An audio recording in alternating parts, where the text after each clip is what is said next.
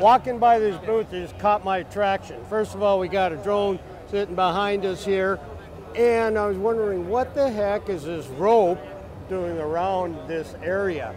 And lo and behold, this is a virtual charging station that you can do without landing your drone, and that's really, really cool. The name of the company is Global Energy Transmission, and Leonard is one of the founders, right? Yeah, right. Right. So, tell me why you decided to get into this space. What drove you to kind of like, we need to do something? Well, it's a long story, but basically I have a science background. In a high school, I went to Department of Quantum and Physics Electronics.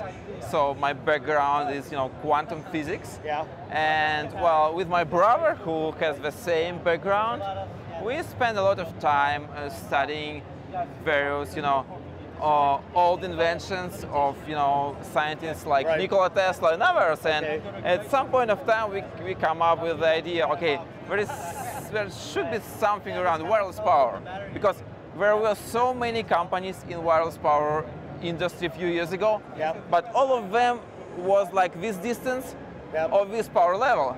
So in both ways, this was not a true wireless power, but it was kind of a plugless, not really powerless. We said, okay, there should be something wrong about that. And we started to think about and figure out how we can change it. So that was 3-4 years ago, and well, we were lucky to get introduced to Tim Draper, famous venture capitalist in California. That was beginning of 2015, and that is how we get started. We incorporated in United States and started our company.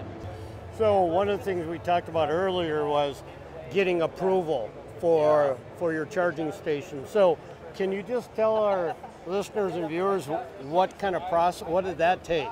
Well, the main thing for us is really FCC certification. Because they need to be sure that it does not cause any harmful interference to our communication signals. And right now here at this show we run and operate system under FCC experimental license, which we received just last month. And now we are in the process of testing, experimenting more to get a commercial one. And hopefully we can accomplish this soon. So the thing is that one of the other not the constraints, but the thing to think about is density of magnetic field. So, and I can tell you that we are below World Health Organization standards for exposure to magnetic and electric field.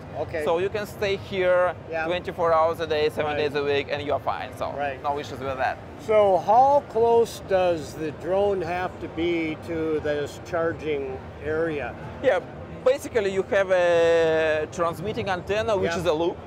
And it forms sort of a spherical area with a diameter of the loop. And drone should be inside this spherical area, above a charging spot. Can more than one drone use this charging station? Yeah, that's the point. I mean, with our technologies, if you have a landing spot, you need to maintain a certain number of dedicated landing spots. And well, with this system, we don't care. As long as you have enough power and enough space, you can charge simultaneously 1, 2, 3, 5 drones. And more importantly, we charge them very quickly. So we can fill in the battery, full battery, in 8 minutes. That's incredible. Staying in the air without landing. Normally, charging a drone like this on the ground, what does that usually take? Well, usually it's like an hour plus minus, depends on the battery type. Exactly. How much power are you transmitting here, and you need a special power station for this?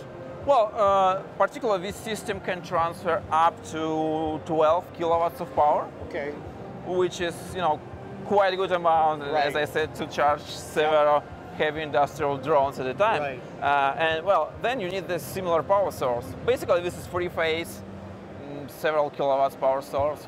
That's all you really need. That's all we really need. And no issues with weather.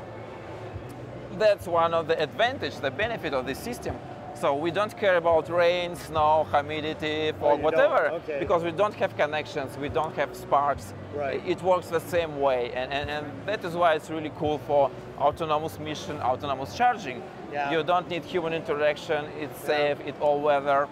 That's what you need. What's the idea of marketing this? Okay, tell me your marketing strategy. Absolutely. Well, the thing is that there are many applications where you want to keep your drone in the air all the time. Right. Or like surveillance, security, filming, agricultural. Now we speak with companies, for example, monitoring of oil fields. Oh, Okay. sure. Yeah, and you don't want to land the drone and swap the battery every 15 minutes. Right. You can deploy a network of such stations in the field, and then drone can stay in the air as long as you need, and then you need more power, you just go to the closest station, grab the power on demand and continue your mission. Right. That's number one. Other thing could be security, Yep. you know, like airport.